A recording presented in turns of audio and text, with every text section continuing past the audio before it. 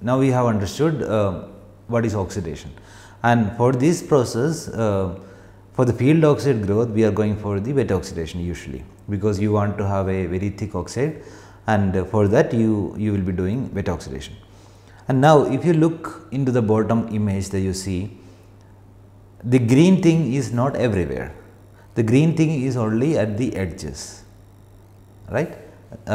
So you wanted to remove, selectively remove, you want to selectively remove, I want to use that term specifically, because when you say remove, you will be removing it completely, but when you want to selectively remove certain areas of a material, you have to go for one process called photolithography, and then use the etching technique to remove that material. So, the second process that I am doing over here is called photolithography, and in the entire process of fabricating a microfabricated device, you may have to do photolithography several times. So, for that matter, I am coding this photolithography step as photolithography 1, and in this, as I have mentioned, we are doing something which is exactly similar to the olden day photography process, where you make a negative and then you wash it and then convert it into a photograph. Exactly in the same way, what you do is that on the top of your wafer with oxide, you are going to form a layer of material called resist or photoresist. In your photography film also, you have a chemical on the top of the film which is light sensitive. Similarly, in here also the resist, or we call it as photoresist, is light sensitive. So, what is the advantage of that? If you want to pattern this particular material, you can expose this photoresist selectively to light. So, the peculiarity of the photoresist is that when light falls on this material, it can have some chemical reaction on this this photoresist. So, there are two types of photoresist. So, first photoresist is called positive photoresist, and the second photoresist is called negative photoresist. So, in positive photoresist, when you have light falling on that, that will kind of dissociate, and then you can wash it away.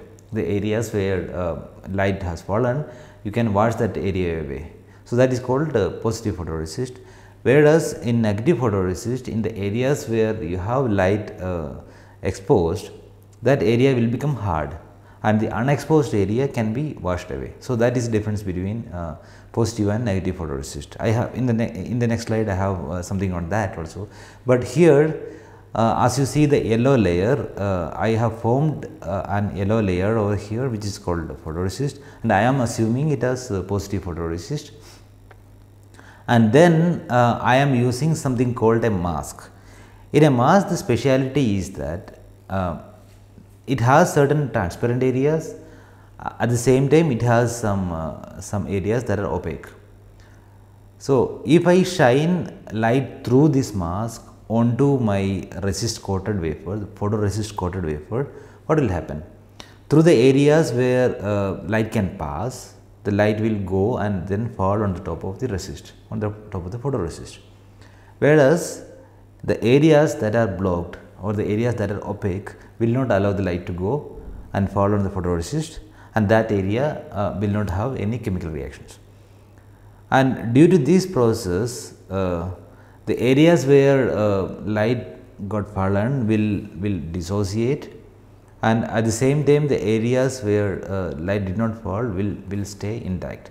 And then what you do, you take this wafer into a solution called developer, and this process is called developing. And when you develop and then dry, the areas where light has fallen will go away, and the remaining areas will stay. Okay. So, now you have sort of created islands or some areas where you can protect your oxide below these islands. So, that is the entire reasoning behind this photolithography process. And in this slide, different classes of photoresist is explained, where first you apply photoresist on the top of the substrate, and then you shine light through a mask, as I said, and when you do developing the positive photoresist, in the positive photoresist the areas where light has fallen will go away, and the negative photoresist the areas where light has fallen will stay, and that difference is shown here, and that is how they are called positive and negative photoresist. And how you will coat this photoresist uniformly on the top of your wafer. Usually the process that the microfabrication people do is called spin coating, where you keep the wafer on the top of a rotating chuck or a rotating platform, and then you pour this photoresist. Photoresist is initially in the form of a liquid, and you pour that on the top of the wafer that is placed on the top of a chuck or a moving platform, and then you make this chuck rotate, and you rotate at a specific speed and for a particular amount of time that will yield a certain thickness of photoresist. So, three parameters that decide the thickness of photoresist. The first one is the speed at which you rotate, the second one is the time for which you rotate, and the third one is the viscosity of the photoresist that you are pouring on the top of the wafer. So, these three are the key parameters. There will be some other few minute influences of some airflow and all, but these are the three key parameters that influence the photoresist coating process. And then what you do is that you allow the solvent to go away from this photoresist. So, the photoresist will have two parts. First is a polymer part, and the second one is a solvent part. So, after spin coating, you do not want the solvent to be there anymore. So, you have to do a heating to remove the solvent, so that only the polymer layer will stay on the top of your wafer, and that is how photoresist coating is done generally. And there is another process that I am not showing here, is called spray coating, where you use a spraying mechanism to coat photoresist on the top of this wafer. This is exactly like your spray painting that you see in your car painting workshop or some places where they use a sprayer to coat the paint on the top of the car or some place. So, that is how you make the photoresist film on the top of the wafer, and then you do the photolithography and develop and make the required pattern on the top of your wafer. And remember, this pattern is made only on photoresist. This pattern, when you develop, nothing will happen to the oxide that we have done as of now. This will happen only to the photoresist. And now in this slide, I have shown two types of photolithography or lithography techniques that are prevalent nowadays. The first one is called UV lithography, where people use UV light for patterning purpose, and then the next one is electron beam lithography. The choice of this will depend on the kind of dimension that you want to achieve on your wafer. Say if your wafer dimension, not the wafer dimension, the feature dimension on the top of wafer that you want to make is more than say 1 micrometer or so, then people will usually go for UV lithography, which is kind of an inexpensive technique that you can do. Whereas when you have requirements of making structures that are say in tens of nanometers or so, then you have to go for electron beam lithography. The difference is that in UV lithography you shine light through the mask, whereas in E-beam lithography you use a focused electron beam to write the patterns on the top of your wafer. In either way, both of these equipments, either the UV lithography equipment or the E-beam lithography equipment, has to be kept in the most clean area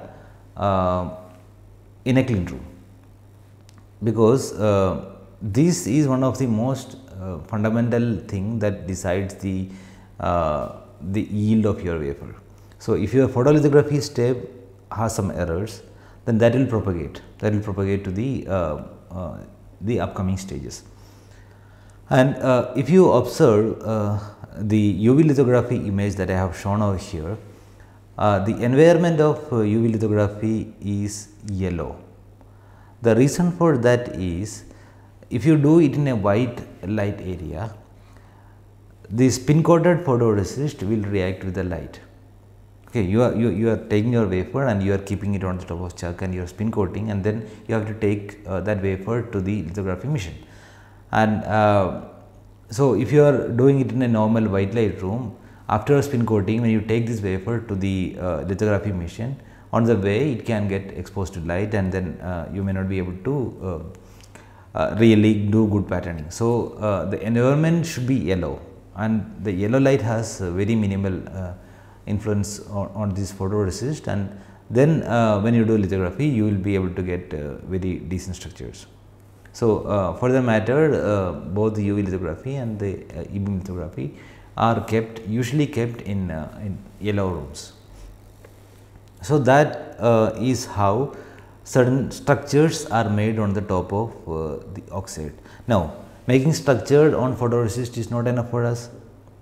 What is important is that you have to make these structures in silicon dioxide.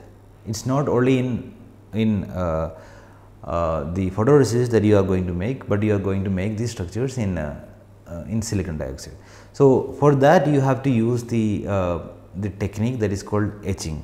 Either you can go for wet etching or dry etching, and this process is exactly similar to your nail paint removal process, where in the example of the nail paint removal process, I had mentioned one thing, that if you want to keep a particular area of nail paint, what you do, you put a sticker and then you apply nail paint remover everywhere, so that the areas that are exposed to the nail paint remover will go, and the areas that are protected by the sticker will stay as such.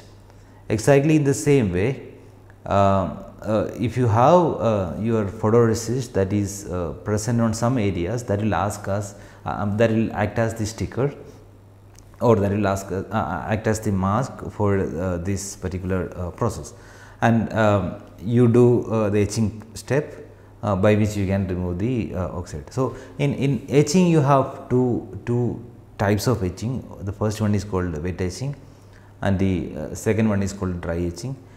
In wet etching, what you are doing is that you are simply dipping your wafer with silicon dioxide exposed in some regions into hydrofluoric acid.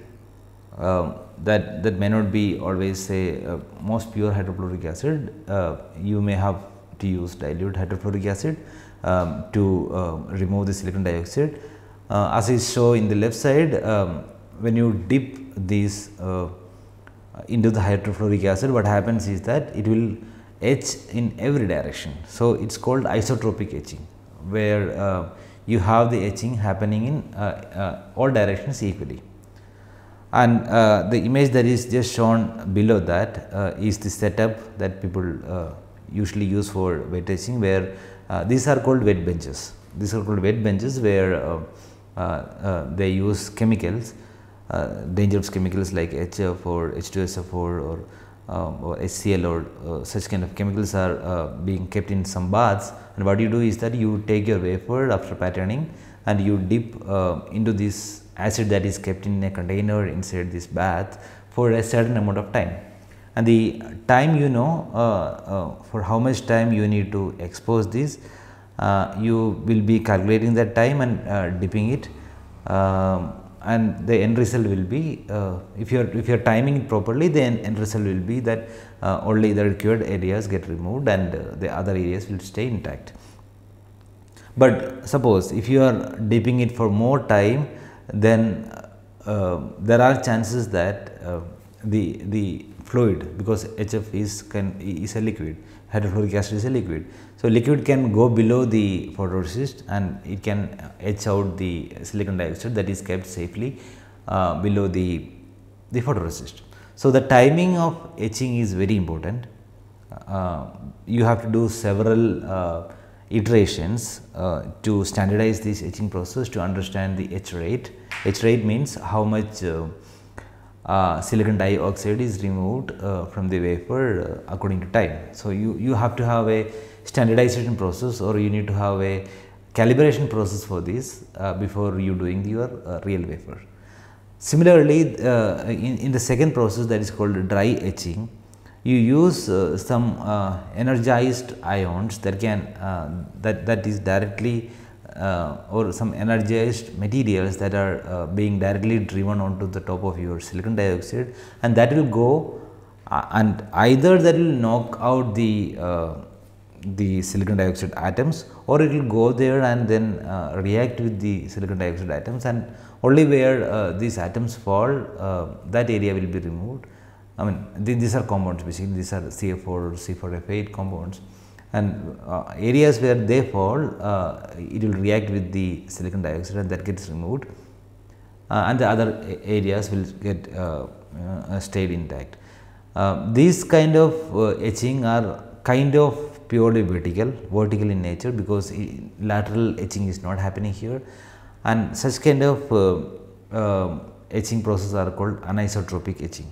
So, in isotropic etching, what is happening is that etching happens in every direction equally, whereas in anisotropic etching, the etching happens only in the direction that these compounds are being directed. And you can see the picture that is shown directly below the dry etching process. These kind of instruments are being used for such kind of dry etching activities. So, now you understand how we have removed the silicon dioxide.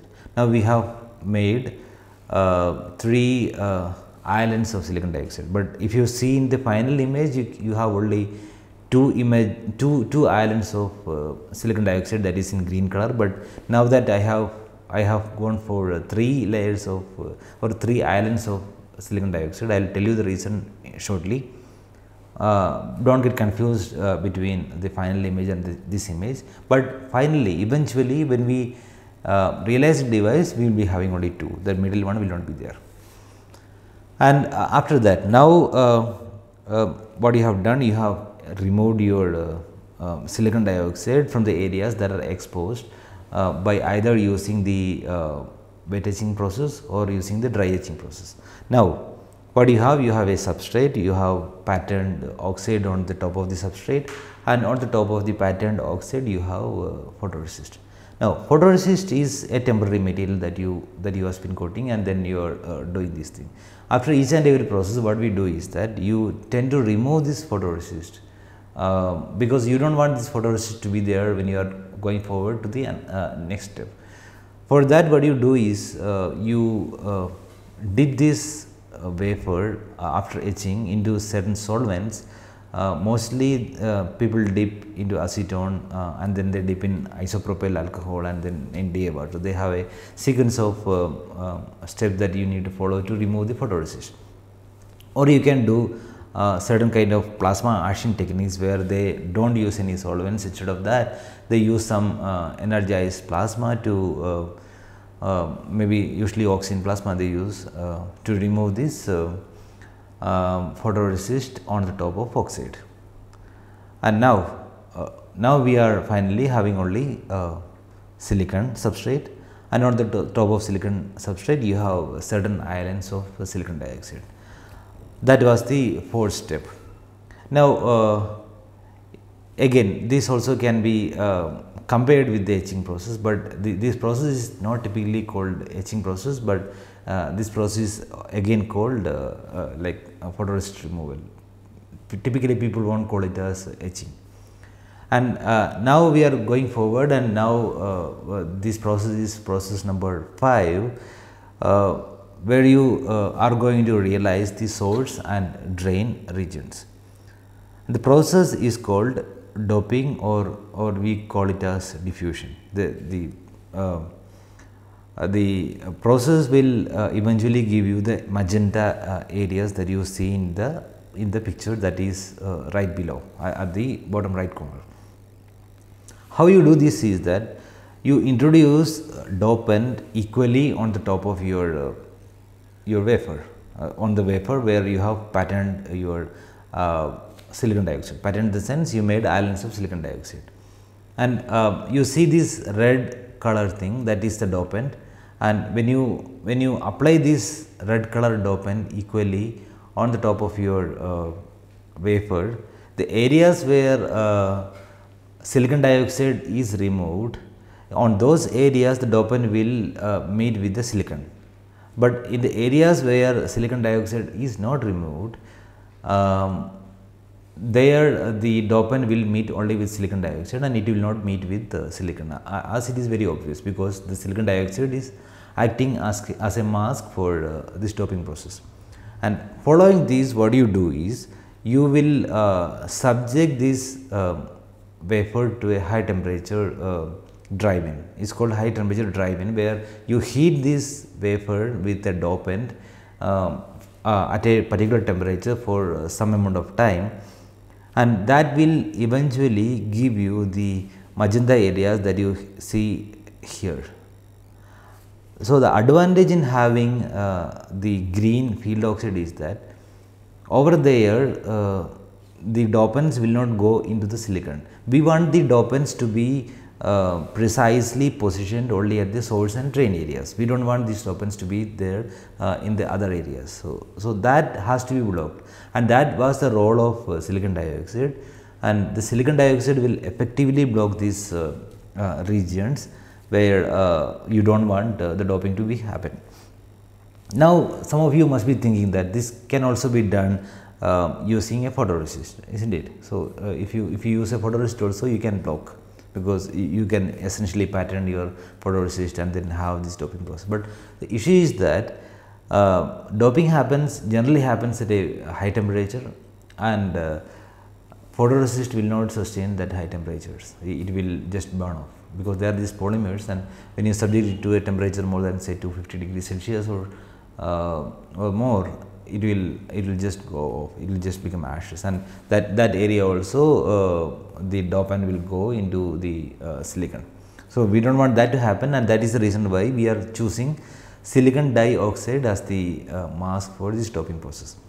And following that, what you do is that you remove the excess dopant with some mechanism. Basically, you wash away the excess dopant, and finally you can see the areas that are exposed, the silicon areas that are exposed will only get the dopant, whereas the other areas will not get the dopant. And this process is exactly similar to the ice gola making process that I had explained, right? The person who makes this ice gola, what he or she does is that he makes the tube of ice, or he or she forms the ice into a particular shape and then pour the coloring agent or the flavoring agent on the top of this, and then after some time this will slowly go in, or this will slowly diffuse in, and so this will eventually give you a taste or some flavor to your ice cola. Otherwise, it will be just plain. But say some skilled people who are making these ice colas, what they do, they color these ice colas with different colors in different regions. That can also be done in the same way that we do this diffusion, right? You pour only to some area, and that area will get colored in one color, say in red color, and the other area will get in green color. Exactly the same way you are trying to do on a piece of semiconductor, and that is called diffusion. And now you can match this image, the image after removing the excess dopant with the image that you see at the bottom right corner. There now you can understand that you are maybe halfway in realizing this device. Now you have few more steps remaining to complete this entire fabrication. So the device that we use for doping, the equipment that we use for doping is also almost similar to the equipment that we use for oxidation, because both are doing almost the same kind of process. In oxidation, the machine supplies some kind of gases like either oxygen or hydrogen plus oxygen, and then provide a high temperature for the oxide growth. Whereas in diffusion furnace also you do the same. Basically, you provide the diffusing agent or the dopant, and then you increase the temperature to enable the dopant to go into the silicon substrate. So, the equipment used to look similar. In some cases, equipment manufacturers, they make say if they have 2 or 3 towers, like 2 or 3 different layers of tubes, then one layer they will make for oxidation, then another layer they will make for diffusion, and so on and so forth.